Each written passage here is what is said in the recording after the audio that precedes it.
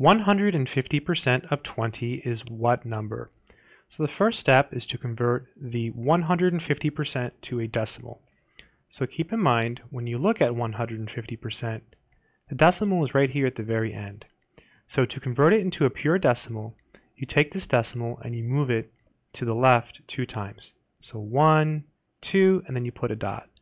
That would give us 1.50. Of means multiply, so times. And then we have the 20. Is means equals. And then it says what number. I'm going to go ahead and call that lowercase n. So if I put this in my calculator, 1.5 times 20, I got 30. So 30 is equal to n.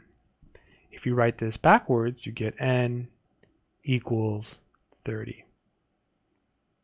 And that should be the final answer. So 150% of 20 is 30. Good luck.